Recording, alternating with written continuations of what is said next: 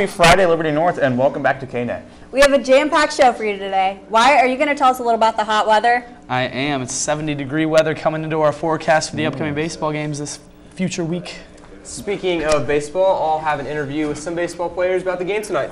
That's right, I will, Ryan. Let's get the show started. Your Net News starts now.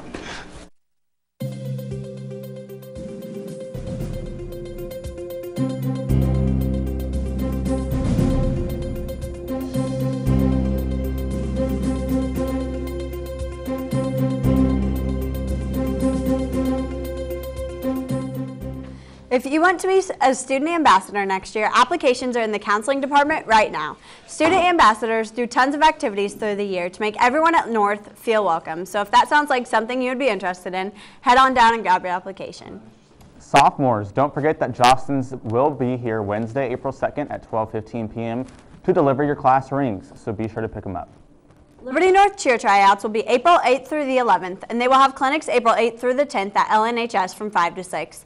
The actual tryout will be April 11th at North from 5 to 8, and there's an informational meeting at North on April 3rd starting at 7:30. If you have any questions, please look for the flyers around the school or on the cheer website. Don't forget that today is the last day of the week to study in the LMC during Eagle Hour, and you don't need your gold pass this week. So go on down and enjoy the quiet study environment. Don't forget to check your email for the top 5 announcements from the guidance office. Also, the AUP, also known as the Technology Use Agreement, has been signed by 2/3 of all Eagles. Thank you to your advisory teachers. Beginning this Friday, the students who have not signed their agreement will receive an email asking them to accept the policy. If you receive an email asking you to sign electronically, please do so. Failure to do so could result in your technology access being temporarily suspended. Please see Ms. King in the LMC for additional information. Are you ready for some dodgeball? Stuco will be holding the first annual Dodgeball Invitational on Thursday, April 10th. It is only $5 a person and teams consist of 10 people. Sign up at lunch to partake in the biggest competition to ever take place in the field house. That's all we have for your announcements today. Let's send it over to Wyatt with a look at weather.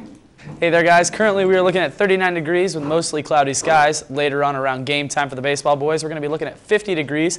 So come on out and support the team. Tomorrow, however, we look at about 59 degrees and sunny skies. And Sunday, we move back into the 70s with a high of 73.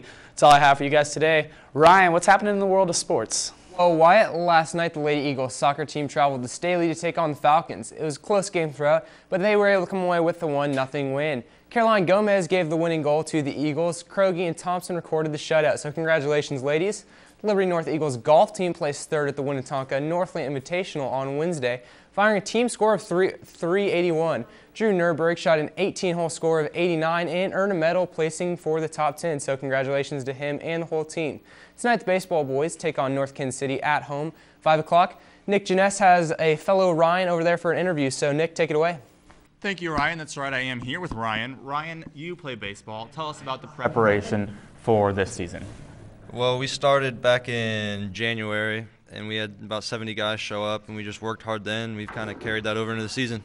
Speaking of the season, I know you guys have Had some success so far, and you've had a couple games. Tell us how they've gone. You had some games over spring break. We played the number 3 and number 1 team in the state and beat the number 3 team, and then we also beat the district champions from last year, so it started out pretty well.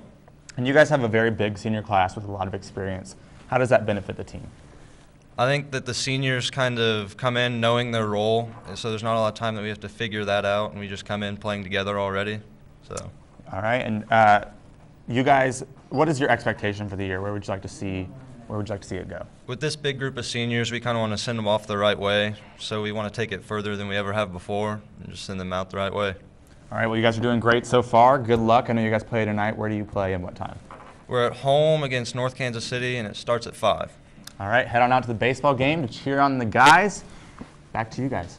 Thank you, Nick, and good luck to the baseball boys tonight. That's all we got for you guys' show today. We'll see you back here again next week. Catch you on the north side.